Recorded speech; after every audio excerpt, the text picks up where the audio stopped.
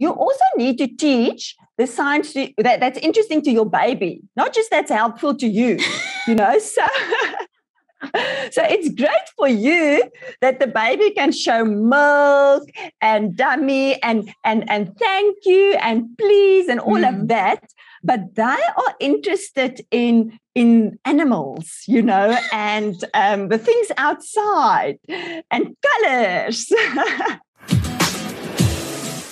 Nadia Bothes is from Einsteinhands.com. Why Einsteinhands? Why did you call it that? Well, Einstein is basically a synonym for being clever. And hands is basically just how we can use our hands to make our babies clever. So that's basically Einsteinhands is clever hands, clever babies. Why did you start the concept initially? I mean, to have a baby do sign language or even a toddler being able to speak with their hands, it's phenomenal. It's something really phenomenal to achieve. Yeah. Why did you start it initially? Well, Ilana, I was pregnant with my first baby and I started my Google research on how to raise a smart baby. And, the list looked very similar. You have to read to your baby and speak a lot and explain about your surroundings. So language was fundamental in raising a smart baby. But what got my attention was the signing part. And that's where I started my research in how to raise a smart baby using sign language. Now, you are not a sign language interpreter. I know a little bit about you, so I know that there's not any relations or relationships with people who are hard of hearing or who are deaf. But speaking with signs is your passion. Have you had phenomenal results? I mean, wat sê die mamas as hulle jou produk vashou en do you get really good feedback from people? Yeah, absolutely. Signing, it's not a new concept. It's motor skill learning. So it's basically based on the concept of kinetic learning. I'm a biokineticist, which means life through movement. So it made sense to me to use this concept. And I signed with 3 of my kids with phenomenal results. And the feedback, the testimonies that we got from parents was absolutely amazing. Sometimes I just burst into tears when I read the testimonies. Now, sign language can make our lives a lot easier. I'm thinking of some of my friends that are hard of hearing and some of my friends that are deaf. It's always wonderful when they can teach you something or you're able to communicate. Recently, my little girl refuses to say thank you. So I taught her how to say thank you. And now she is signing thank you instead of wanting to say the words. Who knows why? But that is what we're dealing with. So, I mean, give us some practical examples. If we had to teach our toddler or our baby how to sign, first of all, how old must they be? Can you teach a small baby how to ask for milk? Absolutely. Remember that babies are signers by nature. So the first way they communicate is they start pointing. Okay, so if you teach your baby, this is my eyes and my nose and my mouth, you will never know if they grasping what you're saying until they start showing you, yes, eyes, nose, yes. So it just makes sense. So for them, it's a first step to communication. So they use their hands to communicate. So as I speak to my baby, well, I signed from when they were 4 months old. So I was very eager to sign. So you basically, as you speak, you don't replace speech with signs. You basically support language with gestures. So you will say, do you want your milk? And do you want more? And it's all done. And if you see a bird outside, you will show them, there's a bird. So it's basically just to support language. I'm actually getting emotional. I can feel how my nose is starting to burn. You're going to make me tear up.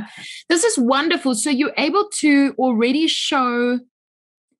And I love how you say support. So it supports your speech and baby will then mimic and do what you do. The signs. Absolutely.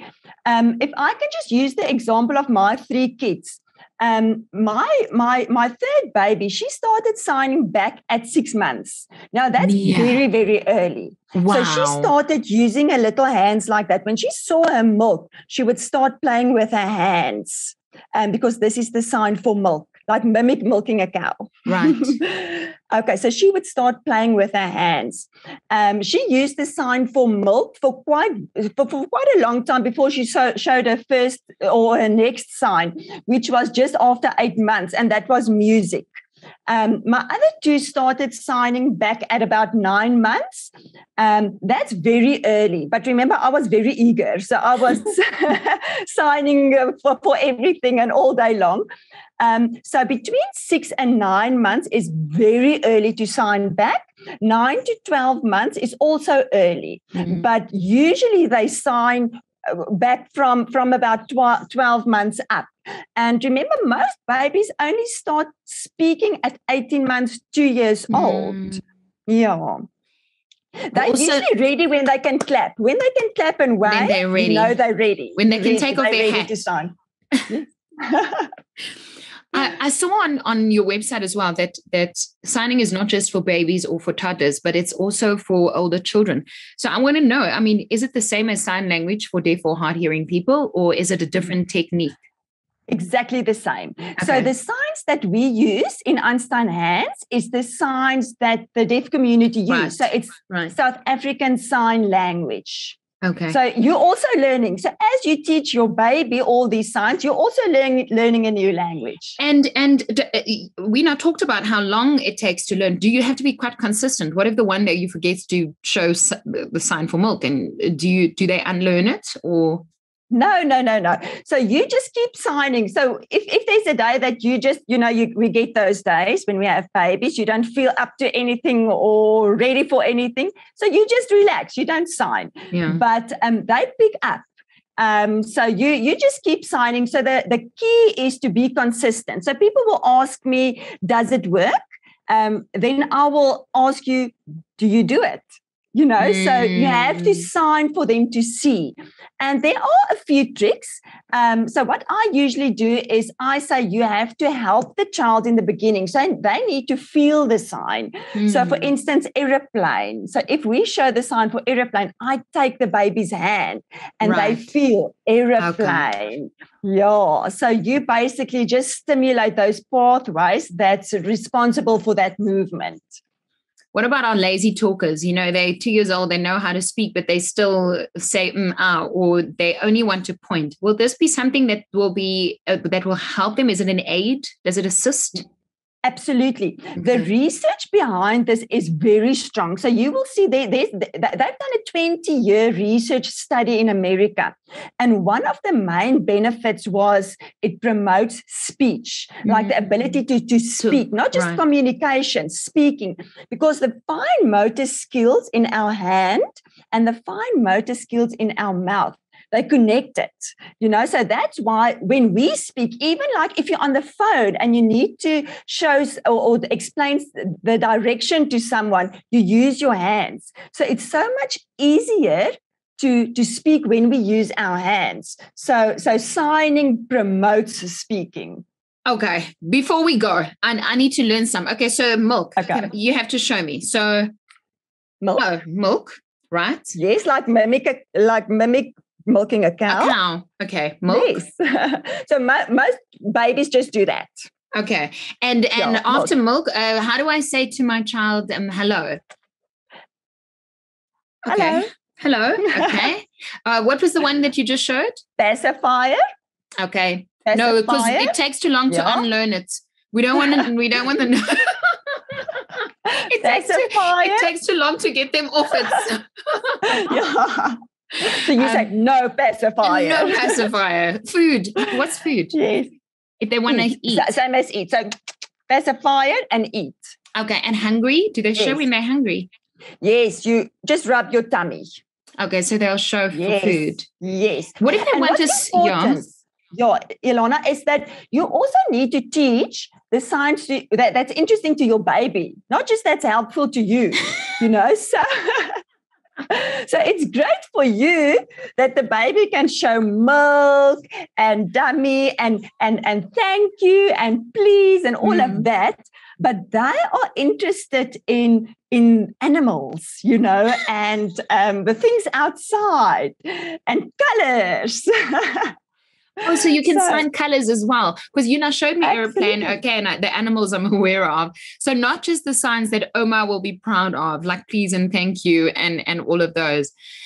Before we wrap up, I think it's a wonderful tool in order to look. For me, the joy is in the results and being able to see the videos of how the children engage and how they're able to learn this new skill. As someone who has started Einsteinhands, what has been the most rewarding part of all of it? Because most of the moms we speak to, they started something or a product or a project because they found the need in their own homes. What was most rewarding for you starting Einsteinhands.com? To see it in my own children. We had so many special moments and so many memories. Even if I watch the videos, I cannot imagine raising my kids without the sign language. It was just phenomenal. And then to add to that is the testimonies that we get from parents. If I can just share this one testimony. The mom sent us an email. She said that the child was a very light speaker and she couldn't understand it because the child was a phenomenal signer. And it was between the age of 18 months and 2 years, they figured that the speech is developing very slowly.